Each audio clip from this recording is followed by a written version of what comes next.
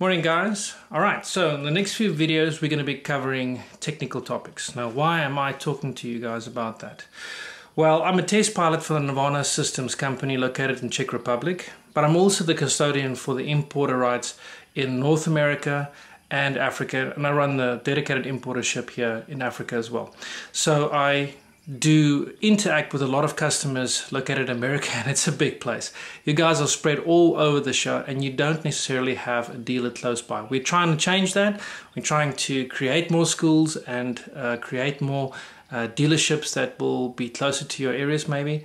But right now we have Austin Paramotor located in Austin, Texas, and these guys have been phenomenal when it comes to dealing with the customers and their queries.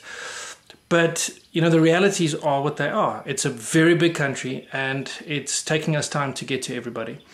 And we are going to use the NIRVANA North America channel to start communicating with those customers that are on outlying areas and they don't have a dealer close by to them. And the visual way of showing how to deal with issues is sometimes just the best way to get the info out. All right, so I've had a few phone calls.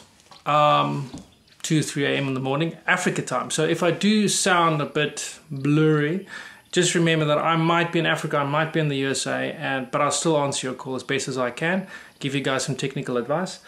Yeah, whether you're from Arizona or from New York, doesn't matter. Mexico, Canada, had calls from all over the place. It's our job to make sure that you guys are happy. It's one of the only brands we'll have this kind of relationship where you can say, listen, I have this issue. I don't like low hang points. What can we do about it? Ta-da! You know, you guys complained that you didn't like the low hang points and we created the high hang points. That is direct customer input. This is also what these videos are going to be about. So I'm going to zoom in on the first topic, which would be the setting up the carabiners into the high hang point straps. And then we'll move on to the next topic. All right, so this is what we have. I saw a couple of pictures of customers sending me how they set this up, and basically what they've done has been to this extent. Actually, it's been done like this by the previous importer, and they receive their machines this way and they think it's the right way. It's not, because these things shouldn't be moving around inside the carabiner. They should be tied in a knot. Okay, so I'm showing you the right technique, the right knot. Okay, this needs to go, the top strap needs to be a figure of 8. So the best way, take the bottom strap, goes through, you make a little figure of 8, open it up, depends on how you like to slide your carabiner in, closes up. Okay, see, can't move around, it moves together, and that's the way you want it. You don't want material to keep on rubbing back and forth onto the metal. So that is the right way of setting up the carabiner. I'm not gonna delve into the rest. I'm not going to delve into the rest of setting up the high hang points on the low hang point F-Lite.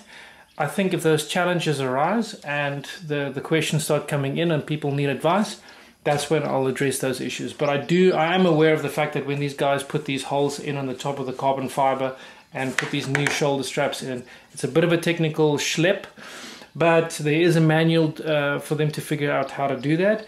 And if they really do struggle and there's something that's wrong, then they can send us that feedback, and I will make a video on the technical side of how to best help you solve that. All right, the next topic I'm going to be covering will be the removal of the silencer box, which is on the standard F200. I'm going to be doing that on an Instinct 230 because then it covers both machines. It's basically the same system. And then if there's any other technical questions, guys, remember, if you subscribe to the channel, you'll get updates on these technical stuff that we put out, and also we'd be able to help you as frequently as you send in those inquiries. All right, talk to you guys soon.